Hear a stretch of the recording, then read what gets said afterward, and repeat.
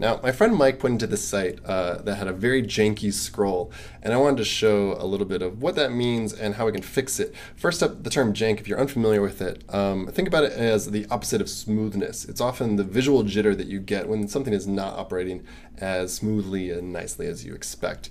A good way to train your eye to recognize jank is to play this game called Jank Invaders, put together by Jake Archibald. So up on the top are the good guys, they move very smoothly. On the bottom, these are the bad guys, and they have jank when they move. And so you can start up the game and play and like train your eye and find the guys like this guy. Psh! Oh, I missed.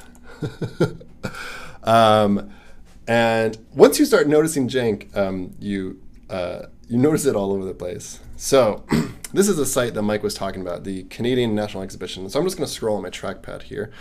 And as I scroll down, you can see there's a few things happening.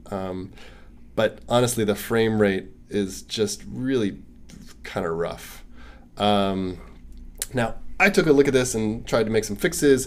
And so this is what it is after my fixes.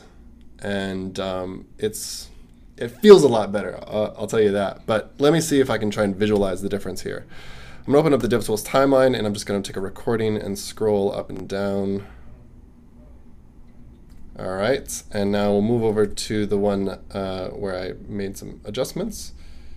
And all right, so you can see it's toggling back and forth. On the before, what we have a lot of activity going on, and we're busting above my target frame budget of even 30 FPS. A lot of the frames are slower than 30 FPS.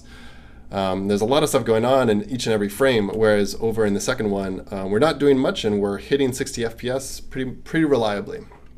So how did I get there? Let's just walk through all of it.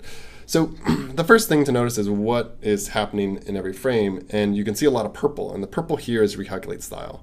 So if we hover over this bar, we can see the actual call stack on what happened, and there's a bunch of jQuery, but we're looking for our own user code that triggered all this off. So we click into the cne.js, and we can see right here, this is the problem. So what we have is on every scroll event, we do these changes.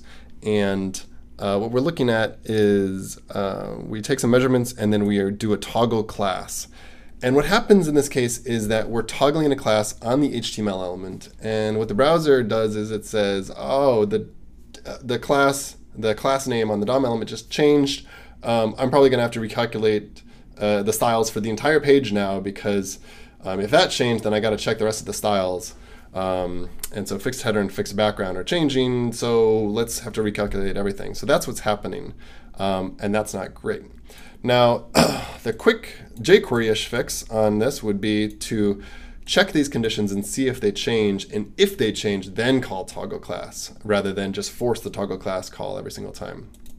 I'm going to use a different little fix. So I'm just going to do a LiveEdit right here, and we'll grab the element itself and just do classlist.toggle. And classlist.toggle, it's just part of the DOM, and it works actually the exact same way as toggle class. So I'm just going to hit Command S, and now this change is patched to V8. It's live, and I don't have to refresh the page. I'm going to come over to Timeline and start a new timeline, and I'm just going to hit Command D for that, and then I'll scroll the page. All right, cool. Now you notice there's still activity, but there's not much purple, and that is I'm not invalidating all my styles by making those toggle class changes. But I do still have a lot of green going on, and green is painting. So we can look and see that the paint is pretty big, and it's actually, in many cases, it's the full screen, but it tells us that the layer root is the document. So it's a big paint, and we want to find out what's going on here. So one thing that I can do is I can go over and I can turn on show paint rectangles and kind of scroll around, and I can see these red rectangles. And one of the things you'll notice is this red rectangle is hanging out near the top, near this header that's saying fixed. Fixed elements often have challenges when it comes to causing a lot of extra paints. There's a few ways to address this. So I'm going to try one thing. Let's turn off those paint recs for the moment. And I'm going to come back here. And so it looks like This header element, as I scroll it, it toggles its position up and down, and it's actually just going to top negative 106 pixels. I'm going to change this effect, and we're going to use a transform instead.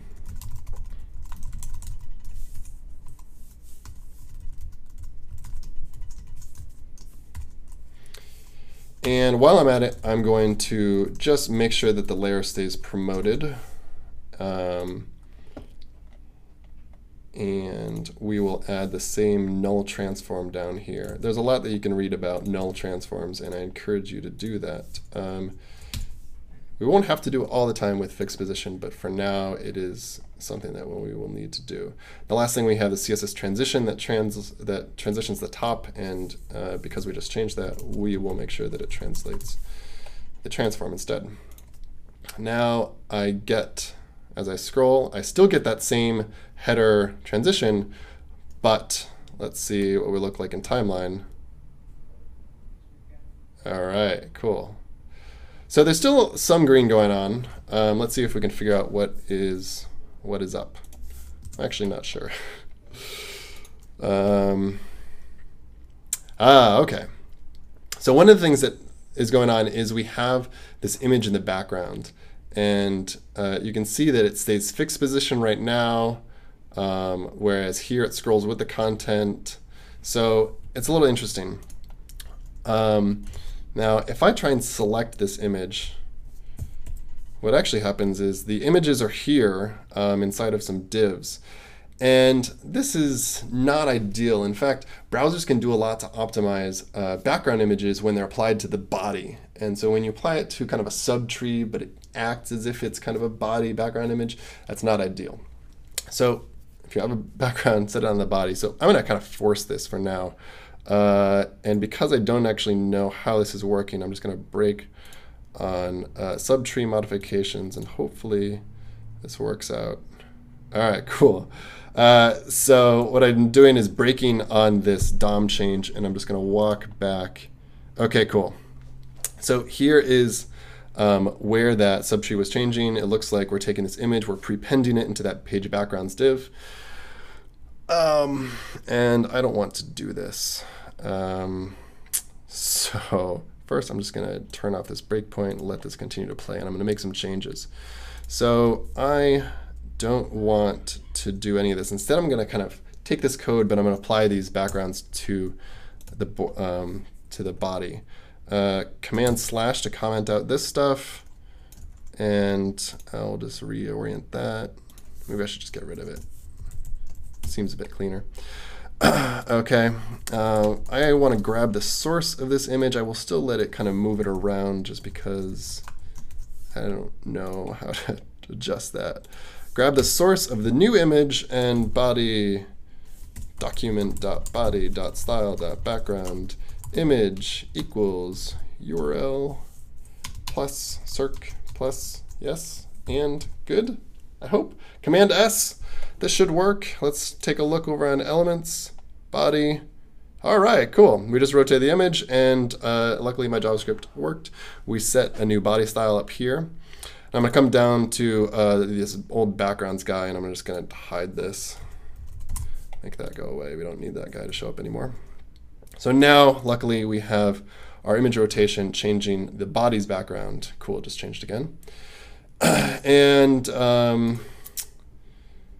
And so that's good. And if I do a new timeline recording, yeah, this is looking much better. So that is kind of the adjustments that I made. We were able to get this functioning much better and much smoother without the jank that Mike was complaining about. And just to make sure that I'm not saying something that's Chrome specific, I went and I took these optimizations and I applied them over in Firefox too. So here is the same page live as it is on their site. And I turned on this little debug flag for Firefox that outputs the frame rate. It's a little hard to keep track of, but you can see as I scroll kind of up and down the page, we're looking at numbers around 21, 32-ish, 38, 32, 26. And over here is my adjusted one. I'm just going to refresh this. And all right, nice. We have fixed background, and we're looking at frame rates of about 30, 45. I see some 50s. Overall, quite a bit of improvement. So these changes worked out nicely cross-browser and led to a jank-free site. I hope that helped.